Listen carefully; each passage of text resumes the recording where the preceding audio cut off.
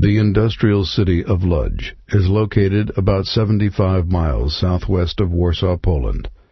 With about 220,000 Jews, Lodz formed, after Warsaw, the second largest Jewish community in pre-war Poland. The Germans occupied Lodz a week after their invasion of Poland on September 1, 1939. In February 1940, they established a ghetto in the northeast section of the city.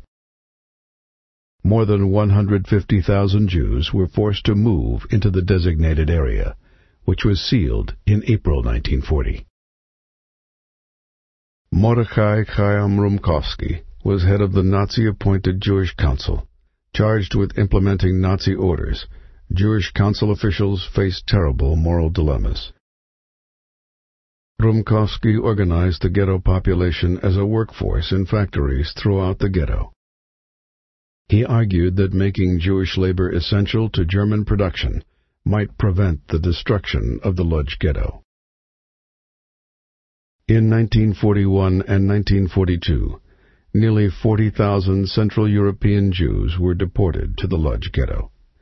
5,000 Roma, Gypsies from Austria, were also deported to Lodz and confined in a segregated area of the ghetto. Hard labor, overcrowding, and starvation were the dominant features of life. More than 20% of the ghetto's population died as a direct result of the harsh living conditions. In January 1942, the Germans began large-scale deportations of Jews from the Lodz Ghetto to the Chelmno killing center, 45 miles to the west. Jews were concentrated at assembly points throughout the ghetto and then forced onto crowded trains.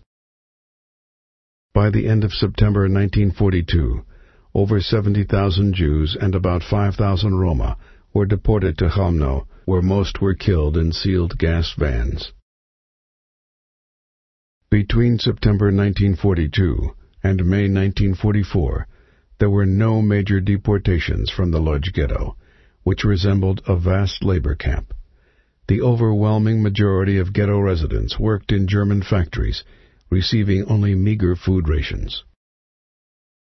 In the spring of 1944, the Germans decided to destroy the Lodz Ghetto, by then the last ghetto remaining in Poland. Deportations to Chelmno resumed in June and July 1944.